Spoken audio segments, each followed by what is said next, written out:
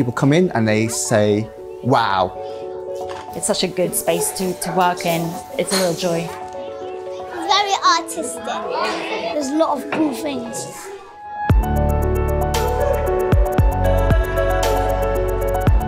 The RIBA learning programme engages the broadest possible audience with architecture and the built environment. We work with learners of all ages, from young school children through our National Schools programme to older learners and community groups. Over 8 years, the RIBA learning programme has grown quite considerably.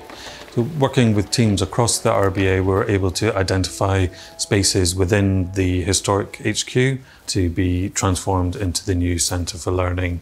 And that, combined with a generous grant from the Clore Duffield Foundation, made it a reality. It was an amazing opportunity, but also I remember coming in the same space 20 years ago. It's like a breath of fresh air compared to the spaces that used to be here before. There's the main RIBA Clore Learning Studio. There's also the Clore Study Space, which is a smaller space for dedicated learning around library artefacts and particular books. There's also the Learning Terrace outside with the amazing planters and mobile pieces.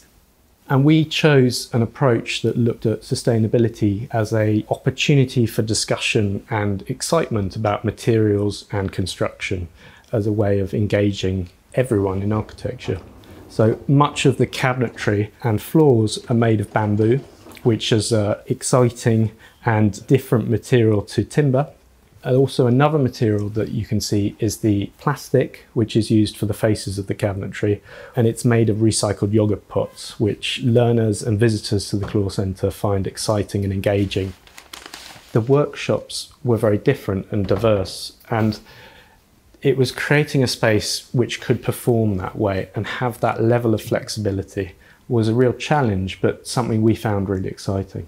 It is enabling the RIBA learning team to really spread their wings and to be able to teach in ways they've never done before, to do large-scale installations, different workshops, have big groups, have lectures. When you get a group of 30 kids excited on a school trip coming in, you can get them all seated onto the bench seating quickly to give a presentation. There's projector screens that drop down in front of the seating.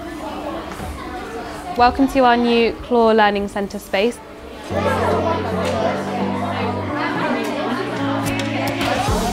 Having windows and having a nice view and having a big spacious room, it just changes the children's mood. You create the world and you make the world a better place. The children love it. Like, as you can see around, they are enjoying every bit of the activities that they've done.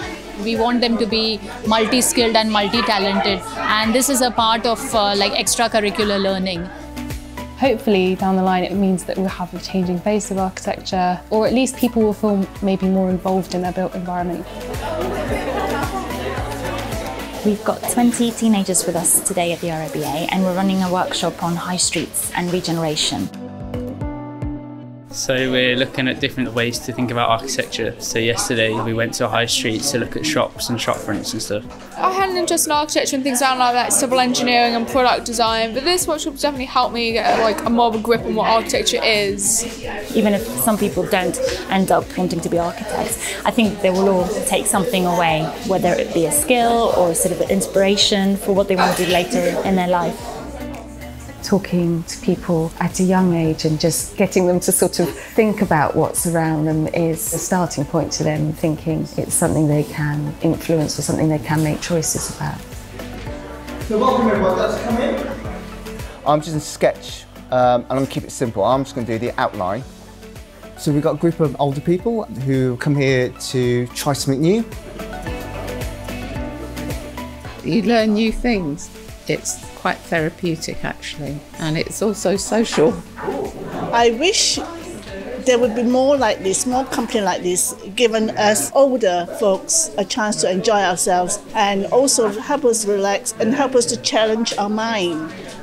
So having this class, the architecture, the collections, the room, it all facilitates that interaction, that connection.